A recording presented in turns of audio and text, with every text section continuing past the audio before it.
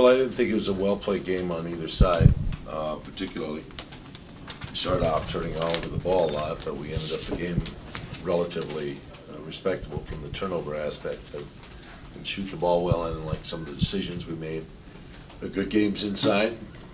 Our big guys were dominant, and that's what we wanted. What do you think of the feistiness, the technicals, the ejection, the flagrant? Nah, I'm just not comment on it. You want to get in trouble? Yeah, it's just irritating. So. You out-rebounded him 61 to 42. Yeah. Was the size the difference from your angle?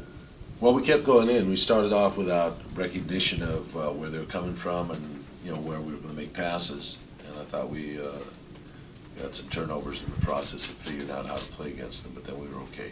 Before he got ejected, were you happy with Bynum's aggressiveness and the way he played? Yeah, I was. I thought, he obviously, felt he got fouled 2 or 3 times at the other end of the floor when he was going up, and some inconsequential stuff that wasn't called, and then a simple thing that was called against him, I suppose, made him irritable. But yes, unfortunately, he got ejected from the game. How important was it to be physical with that? I didn't emphasize. I said be aggressive, but I don't emphasize. We had to be physical, particularly. I thought they were active, quick, physical team. I thought they played very aggressively and had a relatively good first half. The Knicks for not shooting the ball well.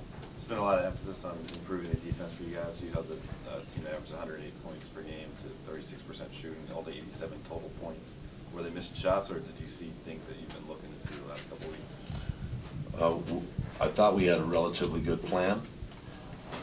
We executed it okay, not great, but okay.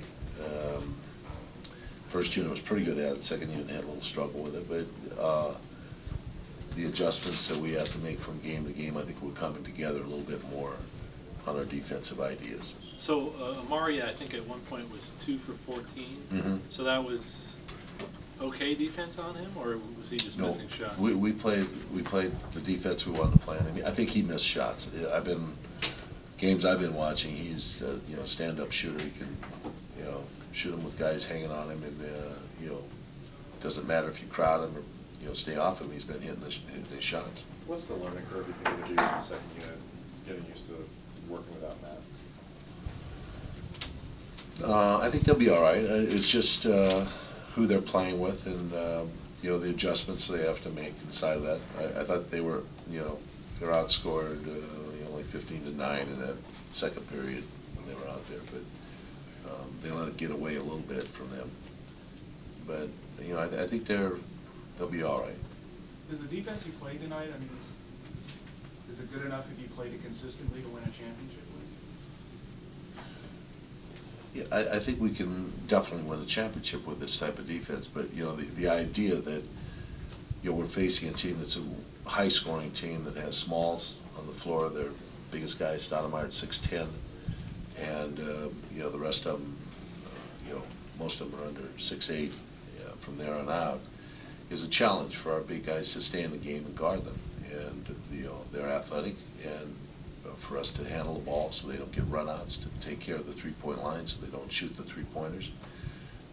That was really the purpose that we had defensively, and we got some of that accomplished, I thought.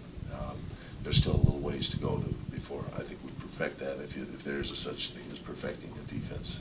So these guys are such an anomaly, aren't they? Kind of like in their own, them, Phoenix, and then everybody else plays. Well, Orlando has a style that's similar to theirs, and it's some of the things that you see against Miami. A lot of that, screens, guys slipping screens, stepping up to set screens with bigs that can shoot the ball, and I mean it's pretty much one of the factors that is generated through the league, and I think it's the idea to come as far as this league goes. Earlier in the season, Shannon Brown had 3 at the end of the third quarter against the Clippers. You said it gave a boost in the arm. Tonight, they cut the lead from 16 down to 8.